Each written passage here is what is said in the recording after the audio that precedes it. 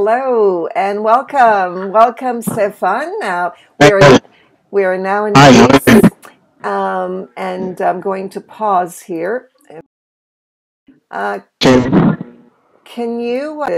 Well, welcome, Mm-hmm. Stephan, and welcome everyone. Thank We're you. now in Brazil. It's going to take a few minutes for people to come into class because I kept them in the other class, Stephan, for longer than I should have.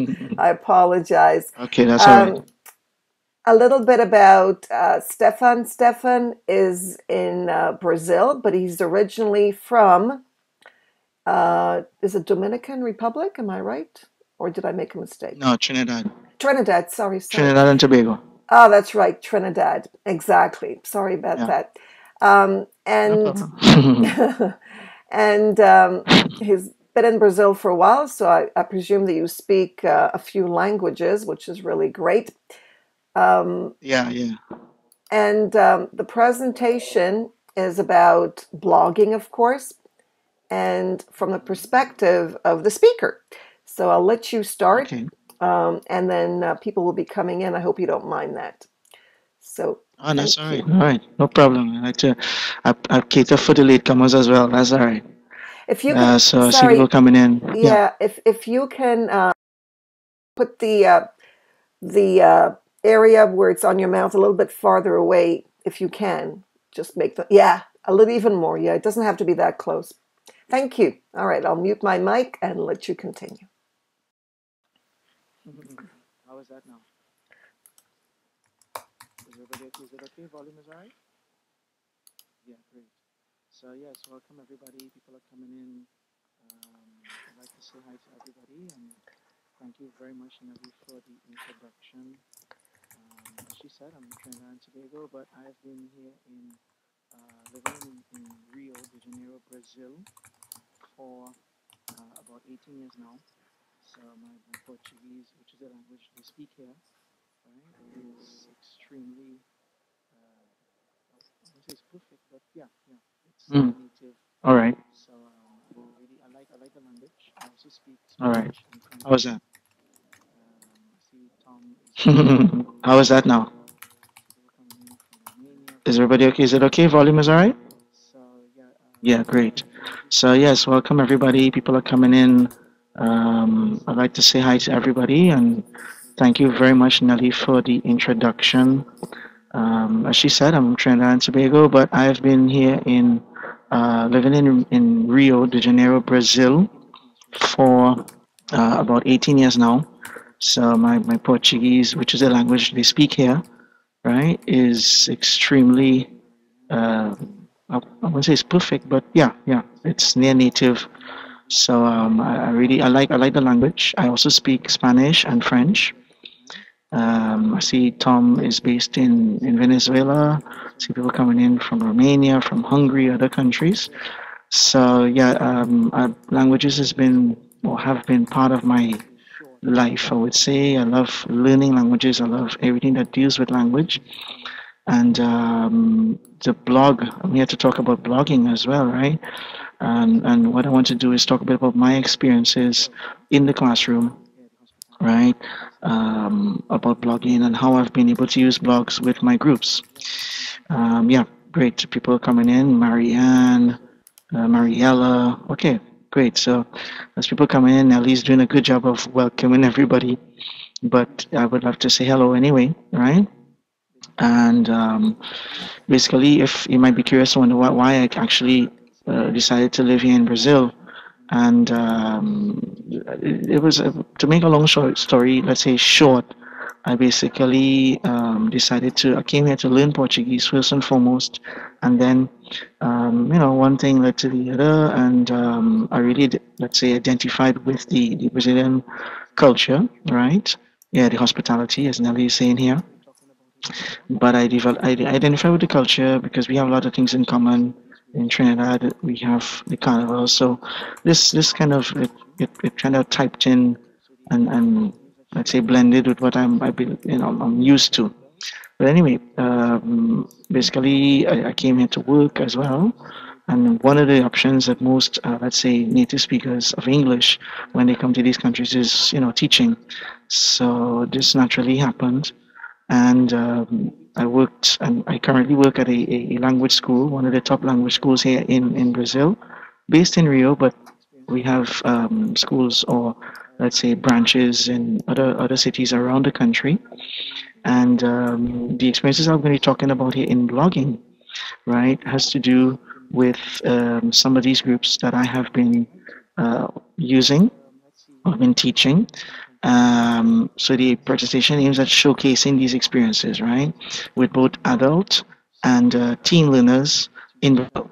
So all the references I made here are students, Brazilian students, right, their native language being Portuguese, and I said ranging from teen, young, very maybe early teen, older, let's say senior, high teens, to adult learners, right? So that the experience has been very, very profitable. And what happens now is that now I'm working directly with the training.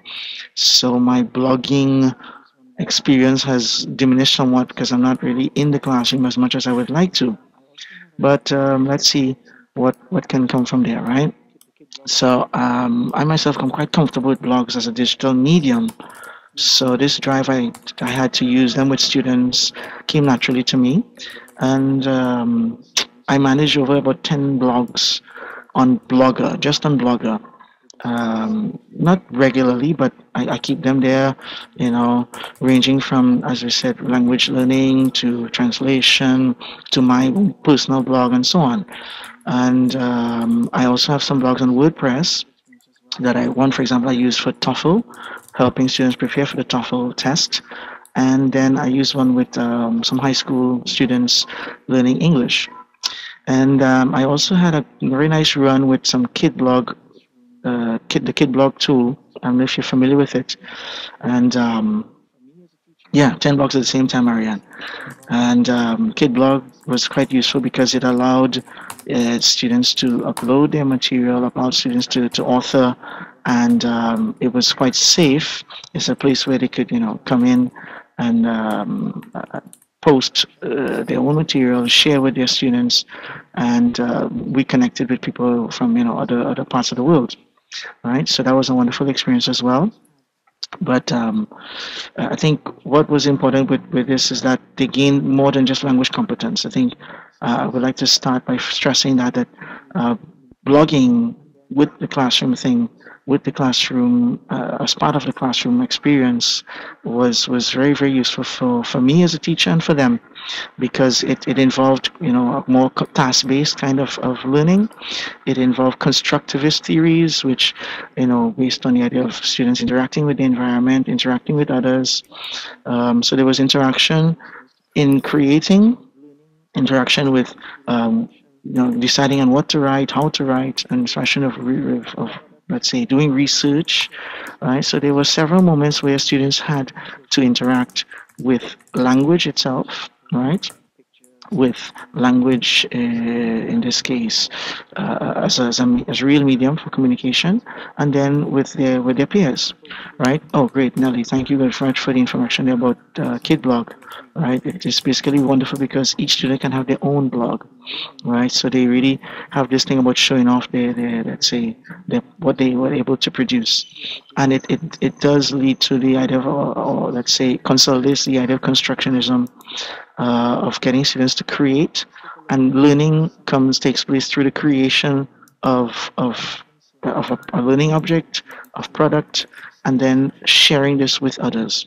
Right? This is what we do basically. If you think of social media, right? When we share a picture, a selfie, when we post something online on Facebook or Twitter, wherever, we want somebody to either like it, somebody to post it, somebody to, share it, or let's say they agree. So constructionism in learning is basically about that, right? It's about giving students the opportunity to share what they have learned with others, and this sharing process also enhances their learning, right? So let's take a look at the second slide. We take a look at the second slide, and I would ask Nelly to move to the second slide. Is that okay? right? Great. So the layout, as I put there, I plan to go over these points in this discussion, right? First, I'll take a general look at the concept of blogging, right? But particularly in terms of blogging in language teaching and language learning, right? Because blogging, of course, as we have seen in these 3 days of wonderful presentations, has spawned several possibilities in language teaching and language learning, right? And what I want to focus on, of course, talking about my experience, is kind of like a case study here, right? Where the last 3 points I put on this slide, it talks about, it shows just a drop in the immense ocean of ideas that we have seen over these 3 days, right? In terms of projects, in terms of purpose. And my experimenting with blogs in the classroom taught me lessons. And the first one I realized when I, let's say, decided to use blogs with students, was the first lesson I learned from this was that blog participation is not necessarily restricted to students posting comments to what you have written. And I was very, I was limiting myself to this. We're thinking, well, okay, students have to comment. Students have to, click on comment and say something. And this, I realized, was not the only way that students are actually participating. Right? If you think of the fact that they actually visualize your content, they read it, student viewing is also of certain extent passive participation. Right? So this is something I learned over the years using blogging as a tool. So let's go to the third. Oh yeah, we can. Before I go to the slide, you see people are saying, yeah, good, yeah, third slide, thank you. Right? People, students are reluctant to writing. So I just pick up on what Mariella said here. Right? They are reluctant sometimes. That's why even some colleagues of mine, teachers, have said to me that blogging is, I mean, dead. Nobody blogs anymore. But quite the contrary. What we've seen is that blogging is still very, very alive, and as it can, you have to have a reason for using it. It is a medium like anything else. You could, in terms of, you could think of other platforms that function as a blog. You could think of Twitter, you think of Facebook, Facebook groups, where you could use them as a platform for learning. But anyway, I think what we're talking about here, and I put in this third slide the definition of the blog, right? And this is basically the original idea of what a blog was all about, where you express your opinion. But it goes more beyond that, right? Over the course of the festival, we see that blogs are first and foremost opinion platform, but in ELT, they go beyond just somebody stating an opinion. It could be a bulletin board, right, for the students. It could be a learning platform, or what we call a virtual learning environment, right, a VLE. It could become a learning object where students create their own evidence of what they have learned, right, or a portfolio. It could be a PLN where students keep track of their personal, development, and teachers as well could keep track of their professional development, their learning development, right, a learning network per se. And one of the ways that I discovered I ended up using blogs was, and outlined here in my experiences, was as a class register of language that has emerged during the classroom. So, language that came up in the course of my teaching, and that students were able to use. And this became something that I thought it would be interesting for us to register that. It's like a notebook, a page where I think, okay, well, students use such wonderful language. Why not keep it somewhere where they could go back to it, where it could be recorded? And what better place than on the net, right, on the web? So the blog was my natural choice. Okay, let's see. Move on to slide 4. Right, let's go to slide 4. Nelly. Great. So you look at slide 4, and answering this basic question here, this perennial question. If you ask students, oh, why learn a language? And nowadays think of why learn English, and the answers always come up as well. Okay, English is the language of spoken international language, a lingua franca. So you need to learn English, right? It's important for you to get ahead professionally, personally, and so on. So the answers that are already put here on this, let's say, a word cloud, right? Uh, Blogs can be an enhancement tool where they enhance this or they show the importance of learning a language to students, right? Because it can be a pleasurable experience for them. It can empower them where they are able to take control of their own knowledge, of their own learning, be selective in terms of where they find content, and they have to be critical of what they read, where they get their sources, and so on. It provides them with opportunities for perspective, for reflection. It builds their confidence because uh, for example, students show the fact that, well, wow, I've been able to actually write something in English, right? And I see we have somebody saying we need to learn language to contact with each other. Yes, it's a form of making contact with people. And one of the things, especially my teen students, they felt that they were able to actually share their opinions, and they had people had they had something to say, and people were actually willing to read. For example, when I use kid blogs, the kid blog tool, and students were able to get feedback from fellow students, or let's say students of their same age in other countries. They felt, wow, somebody is actually reading my stuff, right? And again, this learning took place, so it brought that sense of achievement that would probably not come from just using a book, right, or from them just practicing in the classroom among themselves or just with the teacher. So it gave them that insight that, yeah, it is possible for them to actually learn, right, and engage them those, of course, these 21st century skills that we talk so much about digital literacy, about transmedia navigation, about selective literacy and critical literacy, and so on, right? So it answers these basic questions.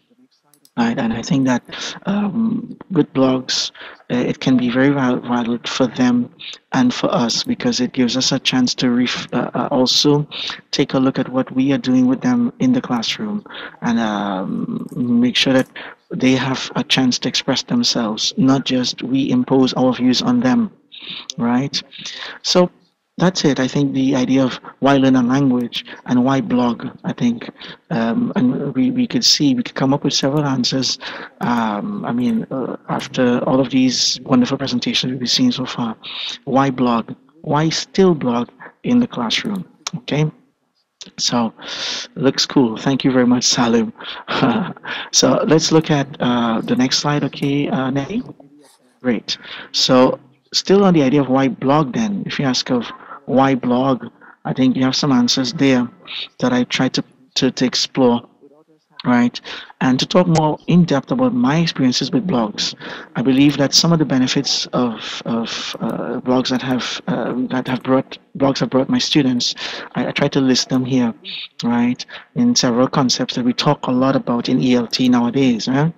One of the driving forces for my assistance with blogs in the classroom was that it helped me organize all the wonderful language the students were able to spontaneously produce during the classes.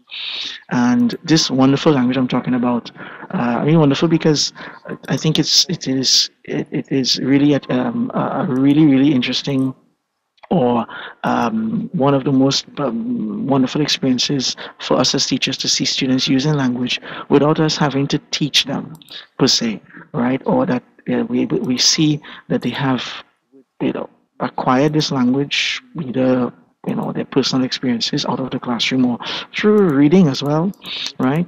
And we ask them to do an activity, and they just produce this language on their own accord, right? So this is what emergent language is, and recording emergent language, this concept of emergent language, right? I hope everybody understands what that is, right? Emergent language. It's basically what students produce in the course of an activity in the classroom, and something that you didn't teach them, but it is relevant to the task, right? It is important to the task.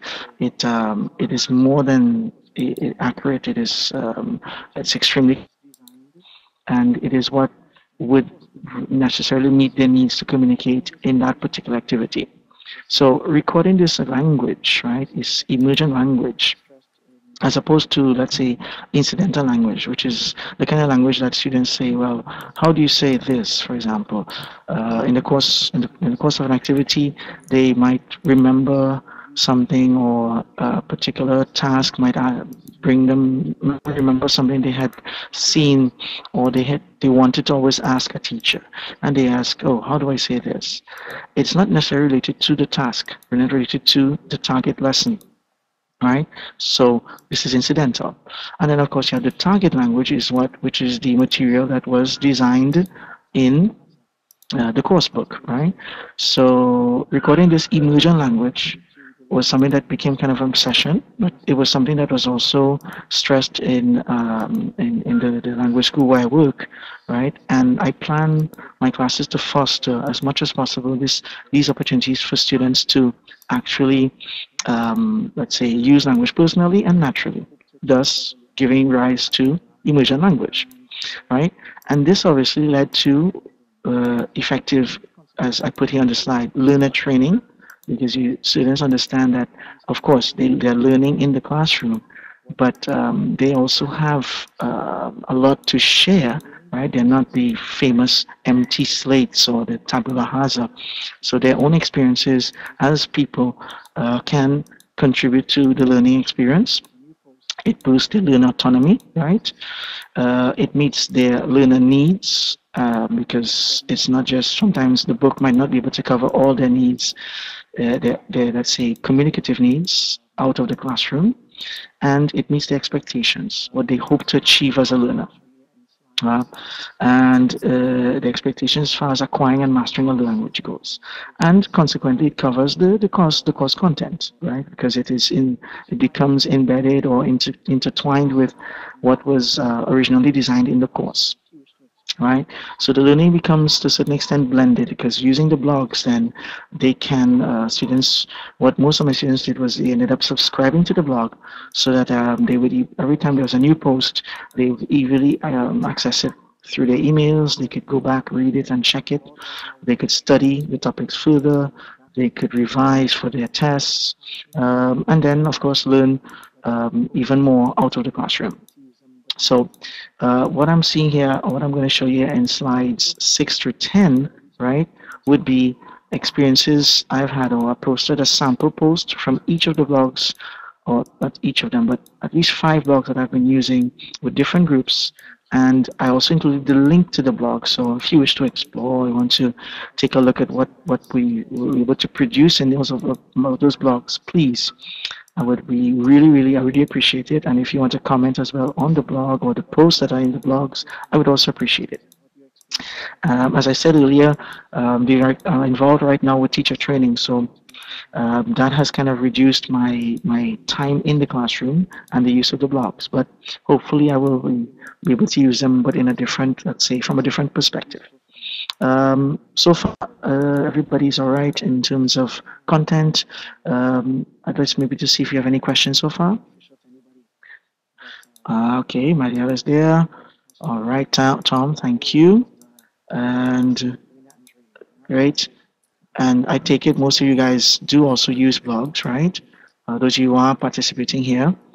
And I'll probably at the end of the session, I'd like to see what you, or hear from you guys in terms of what your experiences have been with blogs. And if you've had the same kind of experience I've had, where I wanted to get students to post or to comment, and I kept thinking that if they were not commenting, then the blog was not, let's say, useful for them, right? Or it wasn't. It was a waste of time, waste of my time, and it wouldn't be beneficial to anybody. But of course, my perspective of that has changed. No way, as the Doina said, Doina Andre, no way. So let's go to the next slide then. Nelly, take a look. Let's go to slide 6. Great. So on slide 6, I'm going to briefly discuss each slide, right, from here on in terms of the experience, right? So this was kept with an advanced group, level C1, if you think of the Common European Framework reference. And what happened here was it was served as a kind of a class notebook, because at the end of each class, together with my students, This is something we normally do in the class anyway, right? Because we use the interactive whiteboards.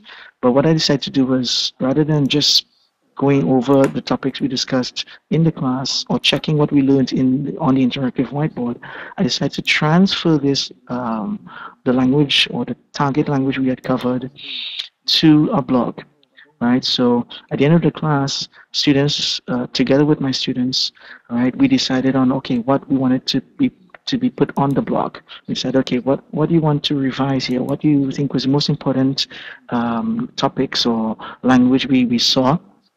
Language you would want to learn at a later date or review at a later date.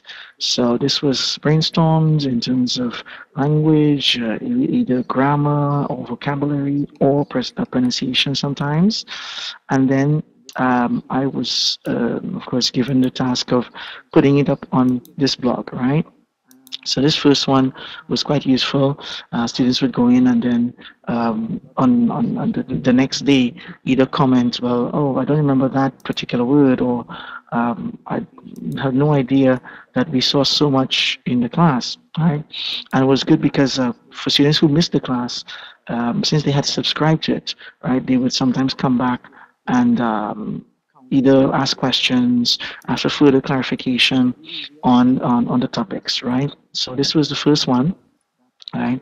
It was called Masterful, right? Because they were at this level advanced students. Yeah, and crime is an interesting topic, right? And this one, as you see, it talks about cybercrime. So we related to security-related issues. It was right around the time, actually, when there was a lot of discussion about Edward Snowden and whistleblowing and the invasion of privacy of our personal accounts and so on, and what was going on in the States in terms of the access government has to our personal accounts and so on. So there were a lot of, it was it was really, really, let's say, a current topic that was extremely relevant for their own lives. So it really got a lot of comments from them in the classroom. Let's look at the next slide, number 7. Okay, Nelly. So slide number 7, this was with a upper intermediate group. So it would be roughly B2, right, in the CEFR. And what happened with this group was sometimes it was actually used as a lead-in. So they would sometimes I would sometimes prepare something, an activity or a post, and then send that. Since they subscribed, they would get it by email before the class. So they had to take a look at it beforehand. But it was more instigative, so I was trying to instigate them. I didn't actually oblige them to read, but it provoked a bit of discussion. So when they actually came into the classroom, they were already aware of what we were going to talk about, and they were eager to share their views, right? So it made the class a bit flipped, all right? Sometimes it was a kind of a homework assignment platform, so the homework was actually posted there for them. So it's actually included a link where they had to use Padlet, they had to write, they had to maybe use a Google Doc, edit a Google Doc, right? But the link was provided on the blog, so it became a blended platform and also class register of the language we had seen in class as well. So it was quite useful for most of them, right? And I think it was really, really helpful. It brought up a lot of discussion too, and they were really into it. They enjoyed using this a lot, right? Then let's take a look at slide number 8. So if you go to slide 8, if I'm going too fast, but I can slow down a bit if you think I'm going too fast for you guys here, right? Just let me know. This one was a slide, was a blog I used with a group of teens, right? It was an advanced teen group. So they were ages 17 to 19. And what's peculiar about this group, and I really, looking back at these slides, of course, is a bit nostalgic because it brings back memories of what we discussed and how the students took to it, right? Oh, yeah, there's a discussion going on about crime on the internet and so on. Yeah, this is it's always it is a hot topic. It would be, let's say, a buzz topic now, right? Right. But just going back to this slide here on slide 8, right? As I said, it was a group of 17 to 19-year-olds. They were actually four, it was a very small group, and what was so interesting about this group that they although they had very strong opinions about things. They were very critical. They loved expressing themselves, right? And this the blog became a medium for them to express themselves creatively as well, right? So that I gave them time to kind of come in and we would choose the topics they wanted to write about, right? So they would come in here, post. I would help them. I would sometimes help with editing content, revising topics with them, right? So it was more an authoring tool. This blog was more of authoring, either co-authoring or individual authoring, right? And they uploaded the videos because they were quite really into technology and internet. So I didn't really have much to do in terms of helping them with the technological aspects of things, right? So it was more of a task-based learning project. It was constructivist, highly constructivist because they loved sharing and getting views from other people. I had teachers come in and talk to them and or even read their blogs and then share with others. And there were other groups, let's say at the same level, advanced groups, right? And these teachers, although they were a bit reluctant to use blogs with their groups, they asked me to share the blog posts with or use these blog posts with their groups as well, so that students, we had, let's say, advanced groups, other groups at the same level, and this became, let's say, an extra reading task for the other students who were not much into blogging. Right, so it was really a fantastic experience for me and for them. I think they really had a good time, right? I noticed, of course, they were very much into hip hop. That's why the name Oxford Gangsters and stuff. So that they loved anything that had to do with hip hop. So excuse me there. So videos, music, the lives of most of these artists and stuff, they really were into that kind of thing. So this was something I gave them this opportunity to explore their interests a little bit more, right? Moving on to slide 9 then, right? Thank you very much, Mariela. Nelly, let's look at slide 9, and let's see what I talk about on slide 9. Great. Slide 9, right? It's another quite encouraging tool here because notice it's the topic or the blink says pre-conversation.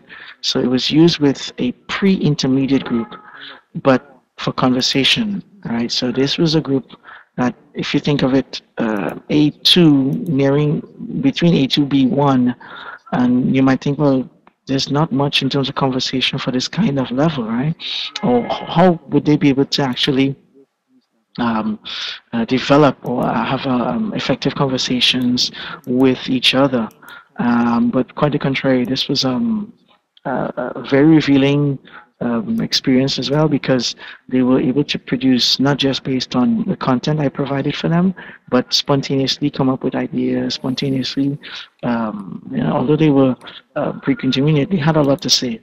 Of course, students always have a lot to say. And this is something, a lesson where we kind of ignore that students do have a lot to share, even at lower levels, right? So this blog was a kind of example of that, that yes, students, even at say, lower levels, there is a possibility of exploring conversation with these levels, all right? So what I did with them, it became a kind of course, it was a registering language. It was produced to a part where we talked about emergent language as well. The topics, what they saw, what they were able to come up with ideas they wanted to talk about. So they would suggest topics as well. Although I already had come with ideas, I had planned my class. The content was is basically, I wouldn't say it was a free style kind of course, but I could choose any topic I wanted to use for them, right? But it allowed me to adapt my original ideas to what they had wanted to talk about, right? So in this one, it was quite interesting too. Right, so you see that I recorded what they came up with. I presented the ideas and kind of organized it into let's say a record or a document, and it became again a learning object for them. Right, this is the key thing. So that with these groups, particularly these last two, right? I'm going to show you this one and the other group that I have, a conversation group. Um, it was a way of showing that okay, they can keep track of language, and most of the times these students would come and go on a regular basis. Right? They didn't attend classes every day or every week. Right? In this case, sorry, this was a once a week group session, and they would sometimes miss classes. So the blog helped them to, keep track of what we had discussed, and it raised awareness as well, right? Because lots of times I would insert links, I would insert maybe extra material for them, extra videos that we hadn't seen in class. I would recommend, or students would even recommend extra material that we could insert there, or that could be, let's say, expanding the topics we had seen in the classroom. All right. So again, the idea of the blended learning, the idea of the flipped classroom, all of this was there constantly in the class, right? So I'm really, really proud to see what they were able to reduce, right? Proud to see that they were able to, let's say, take stock of their own learning, and they really appreciated that. So I remember even when I had to, as I said, I'm not teaching these groups anymore. So when I told them that I was not going to be teaching anymore, they were the first thing they thought of. Oh, what about the blog? Are you gonna? How are we gonna keep the blog? And is the other teacher going to keep the blog? Because the blog was so important to us, right? So it showed the importance of having a blog in the classroom, right? And again, my thing about the blog being, or them commenting in the blog as that being the parameter for blog participation, for blog involvement, that was not the case. So they what they saw it as was a reference to, it was their, let's say, their compass for their own language learning and language development, right? People are coming in, great, right? Yeah, take me just pausing and just answering Mariella's question. How do you organize these blogs? Yeah, well, I think Blogger, most of these platforms like Blogger and WordPress and so on, they are quite useful because they do help you organize your blogs and keep track of what you're doing there. But what I did in terms of the regularity, right? Yes, it's me, Ruth, it's me. But in terms of regularity of the blogs, right? After each class, oh, if you could go back there, Nelly, just go back to slide 9 before I move to slide 10. Thank you. What I did regularly was it was sometimes done once a week, twice a week. Sometimes it would be done in the classroom itself, so that everything was actually presented. Everything that we would type up or everything that was actually covered in the class, I would simply just insert on the same day. Yeah, so I didn't have to actually go after class and do anything, right? Sometimes the post was already there. What I would do is actually open up a post and then edit it at the end of the class or the last 5 minutes of the class. Yeah, I would edit sometimes with the students. So it was something. It was like it was actually on the spot activity. So the last 5-10 minutes, when we would sit down for feedback, I would go, okay, guys, so let's open up the blog here, and let's, they would dictate to me what we had to put up on the blog, right? Or I would ask them to, in groups, brainstorm what they wanted to see in the blog, put it in on arrange on slips of papers, and then I would compile these slips of papers.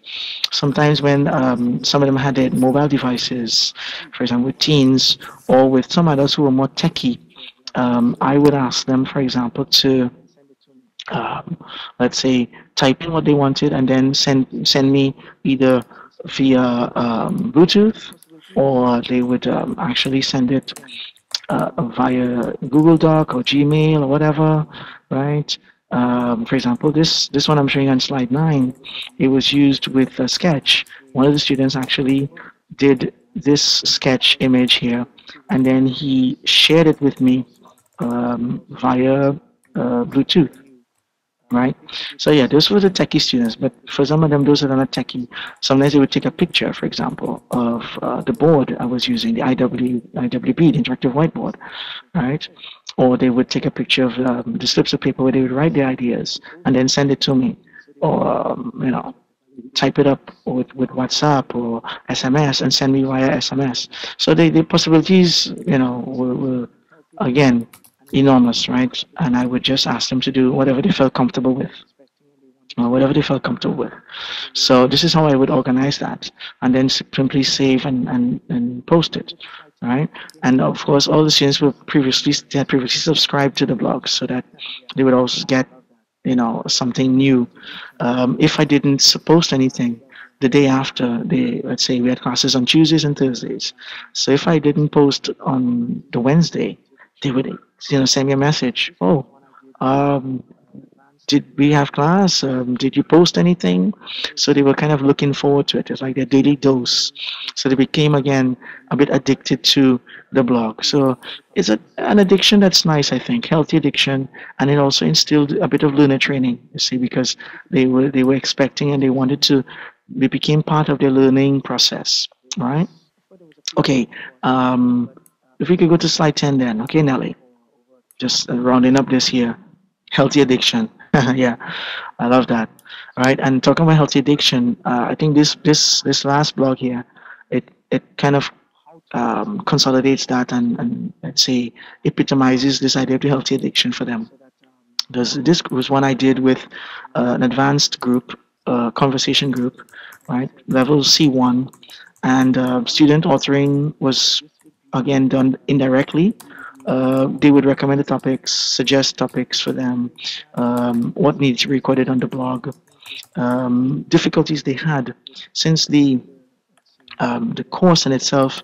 There was, of course, there was a predefined course, but since I had taught this group for over 3 years, as 3 years for the conversation group is quite long.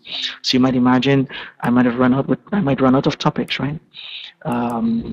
Or how to, let's say, approach topics with them, how I approach the subjects with them, so that I would always allow for them to come up with ideas, or, as I said, with the emergent language or what they produced in the class, this would be the input we would use for the next lesson. So difficulties they had, sometimes simple stuff like things with pronunciation. I would This would be the, let's say, the raw materials for our next lesson, right? Acronyms, difficulties they have in terms of word choice, collocation, even grammar issues that they still had difficulties with, right?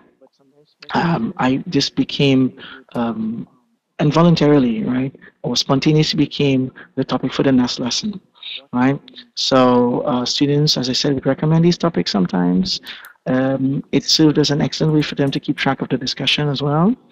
And because since I've been with this group for 3 years, there's some students came and left. Some students came, enrolled, and let's say for personal or professional reasons, stopped attending, or would come sporadically. So there was no, let's say, it was not a mandatory thing in terms of attendance. So students could come and go as they please, right? But sometimes when students missed class, they would obviously go online and check and see what had been posted in the on the blog, and again ask questions. Well, okay, did you guys talk about this, or where can I get more information about that?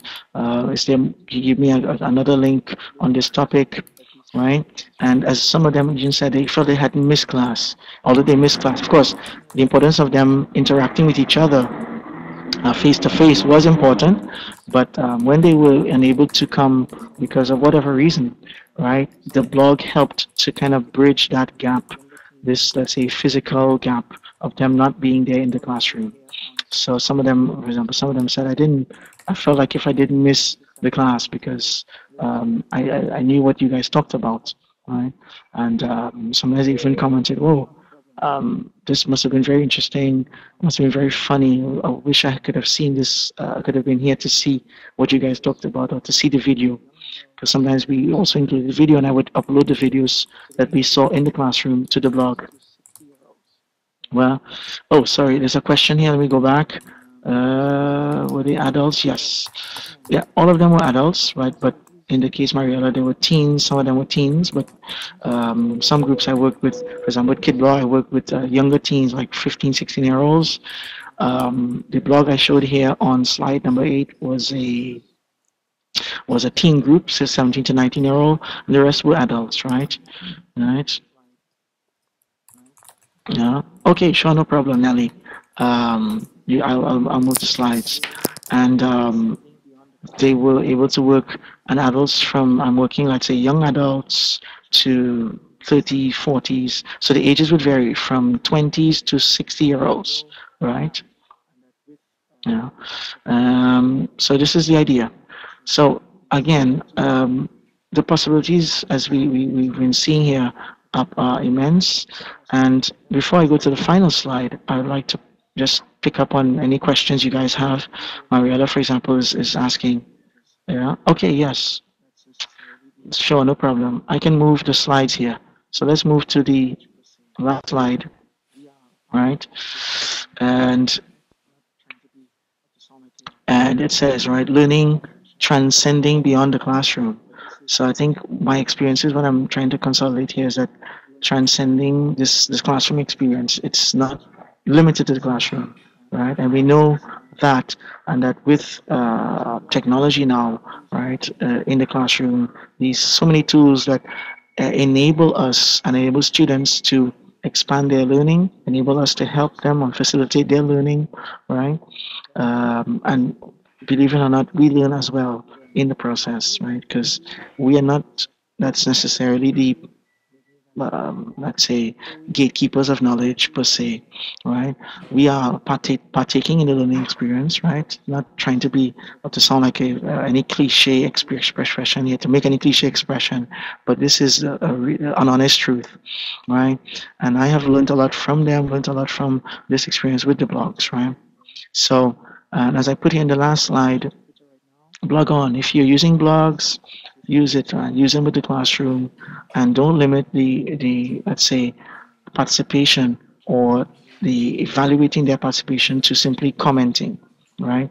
But to other ways and to making it as either a blogging tool, authoring tool, making it as a collaboration tool, making it as a co-recording tool, and so on.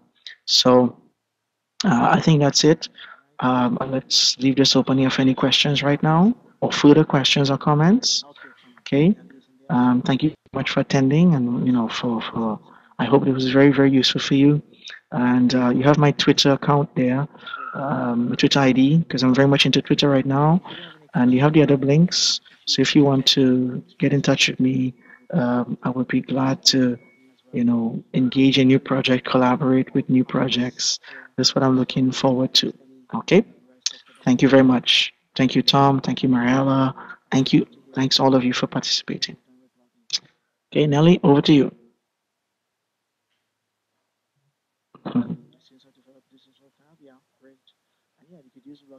All right. Oh, Tom, over. Yeah, you can. Let's leave it for comments here. Okay, Tom. Nelly isn't there, so I'll leave it open for any questions or comments at this point. Yeah. Great. Thank you, Tom. 5 minutes. If you don't have any questions or if you want to talk about your own experiences with blogging, I would love to hear what you guys do with blogging as well. I haven't been able to read all the comments here, so if I missed anything you guys talked about in terms of blogging, right? I would love to hear what you guys have done with blogging.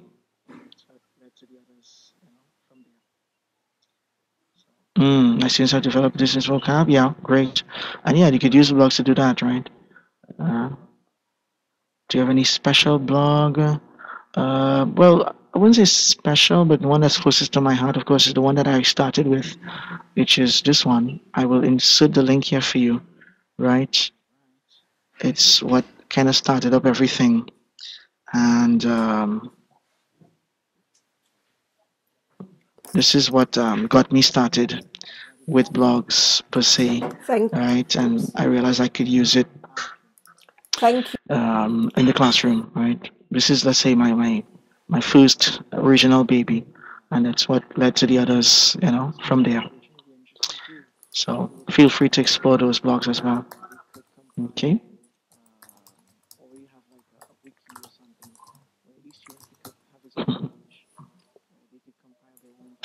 you're most welcome.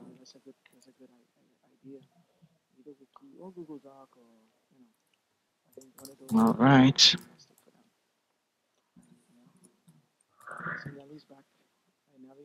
Yeah, hi, I'm back. Thank you so Mhm. much, Stefan. Yeah, I glad you had to guys enjoyed leave this. for a second on slide number 10, Ah, okay. All but right. So I'm they back. work in different areas. I Well, enjoy yeah. listening to What you you can do because is it, um, it's very in this authentic. case, collaboration You're would be an interesting sharing tool since they work in what you different do, and I think areas. that's They something that could we can all learn compile, from. What others are doing, or we have like especially a as a wiki or language something teacher. And I think there where are a each lot student could have his own of page language where they teachers, could compile but their own even if you're vocabulary. not a I language think teacher, I that's think a that good we idea. can learn from one Either another. wiki or Google So, Doc, or yes, there's I Mariella. think one of those So, ideas would be thank you fantastic so for much. them. We can continue this, You not know, right now because I see the next Nellie's back. session will be Hi, starting Nellie. in about 7 minutes. But there's the link that Tom has added for everyone to join.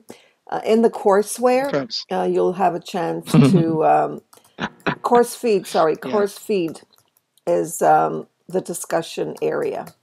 So feel free to answer Uh-huh. and ask questions for those of you who have questions and share your thoughts Okay. on the presentation. In addition, you're invited to reflect, as I said before, reflect and blog, and you have a chance to get a certificate for learning and reflecting. So I think that's exciting.